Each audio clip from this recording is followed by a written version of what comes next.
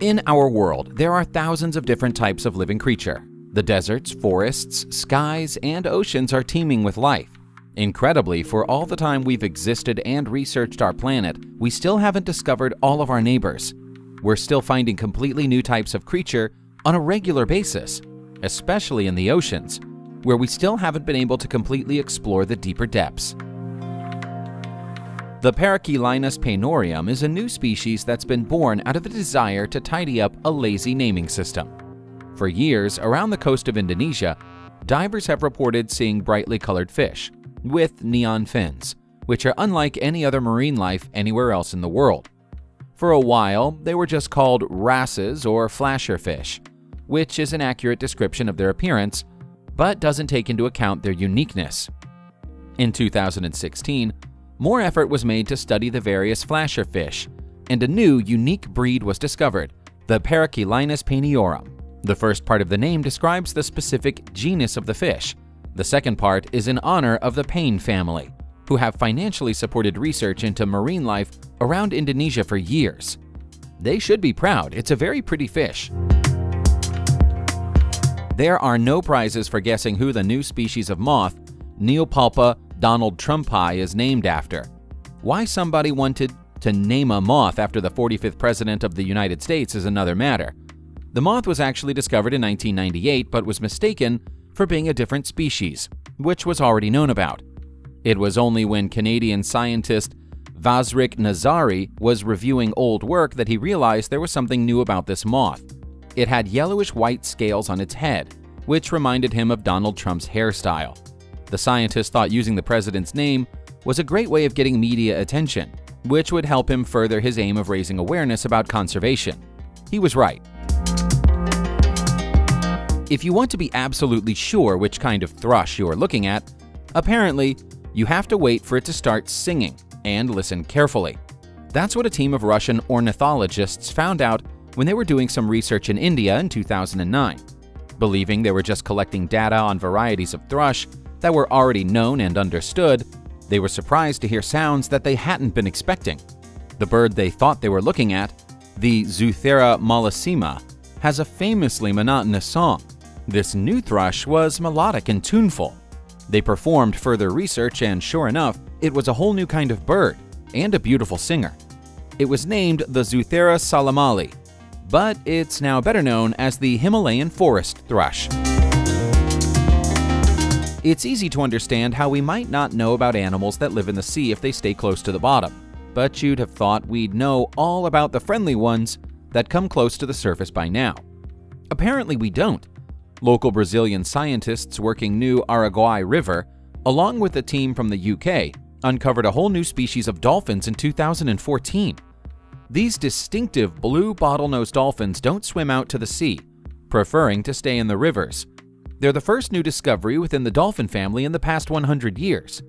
Their long, thin snouts make them stand out, and because they live in muddy water, they have virtually no eyesight at all.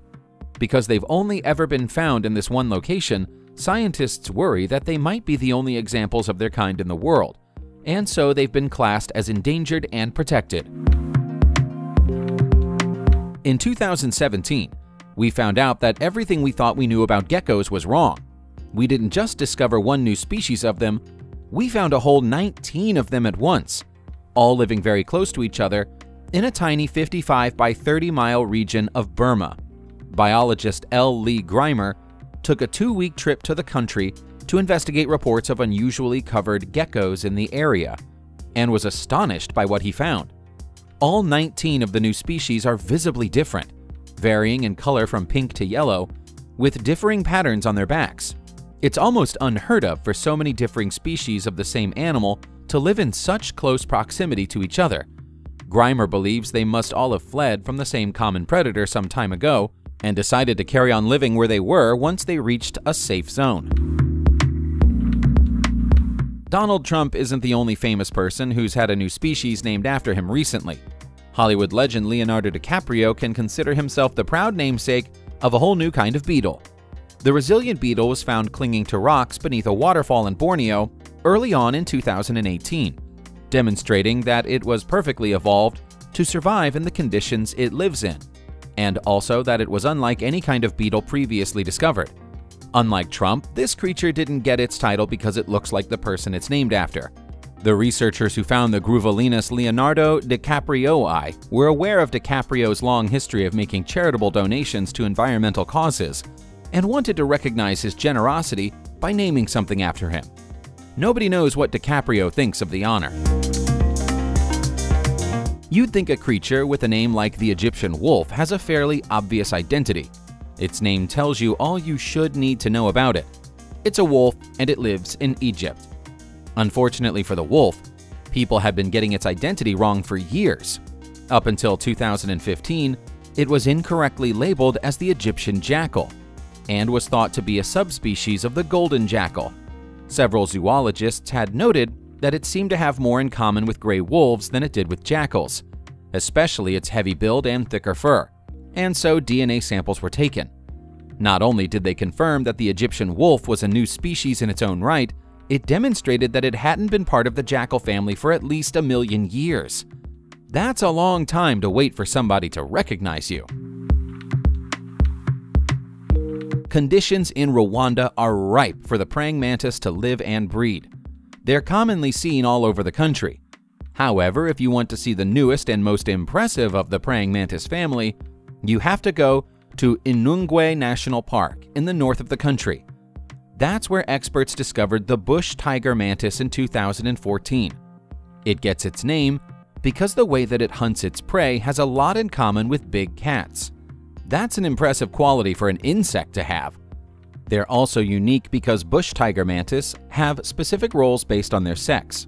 Females are smaller, cannot fly, and crawl through the undergrowth looking for food, whereas the much larger males go scavenging on higher ground, using their power of flight. It's believed the national park is the only place in the world that this new species exists, and conservationists are working to protect them. The Dryococolus australis is a curious sight. It's somewhere between a giant stick insect and a small lobster. It's also got something of a curious past. They were once a common sight on Lord Howe Island, which is a tiny scrap of land between Australia and New Zealand. They were commonly used as fishing bait by the natives, and they numbered into the thousands. Then, in 1918, a supply ship named the SS Macambo ran aground on the island, releasing black rats from its cargo, which set about the island and ate the insects. By 1920, none could be found, and it was presumed that they were extinct. However, in 2001, over 80 years later, it was theorized that some could have survived on the higher reaches of the island, where rats couldn't climb. After a thorough search, just 24 of them were found huddled under a rock on a hill named Ball's Pyramid. Scientists took a breeding pair, and now thousands of them have been bred in captivity, with eggs sent all over the world.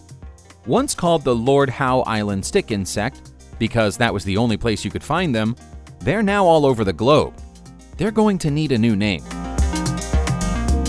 David Bowie was a colorful and fascinating musician. He had a number of different personalities, all of whom had their own sound and style. That might explain why, when a brand new species of color-changing nudibranch mollusk was discovered in January 2017, biologists named it Joruna David Bowie in honor of the legendary performer. The most accurate description of the creature, which can be found off the coast of Cuba, would be to call it a chameleon mollusk.